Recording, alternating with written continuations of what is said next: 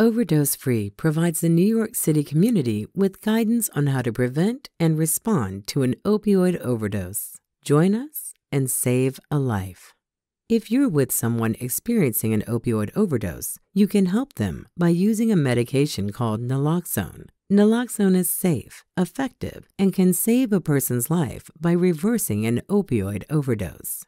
It works on a variety of opioids, including fentanyl, a fast-acting opioid that is 50 to 100 times stronger than morphine. Fentanyl is being found in heroin, cocaine, crack, pills, and other drugs sold on the street and online. If you suspect someone is having an overdose and don't know what they've taken, you can give them Naloxone because Naloxone only works on opioids and is safe to use even if opioids are not present. So, what are the signs of an opioid overdose?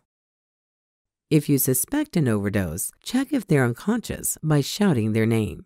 If they don't respond, perform a sternal rub by making a fist with your hand and rubbing your knuckles hard up and down their breastbone for 5 to 10 seconds. If they wake up, stay with them and monitor them. Do not leave them alone.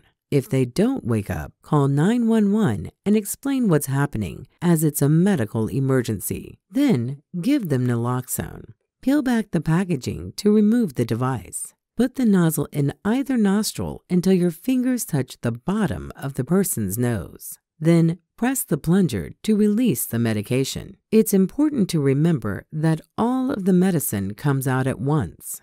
Wait 2 minutes, and if they don't respond, give them the second dose in the other nostril.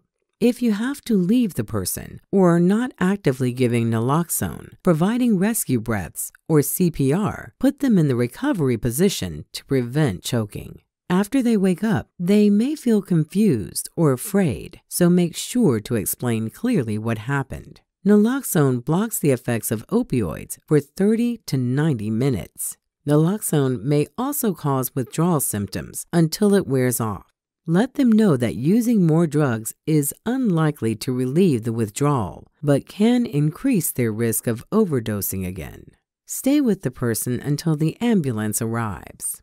If they refuse medical attention, make sure someone stays with them for at least 3 hours because another overdose is possible after the Naloxone wears off.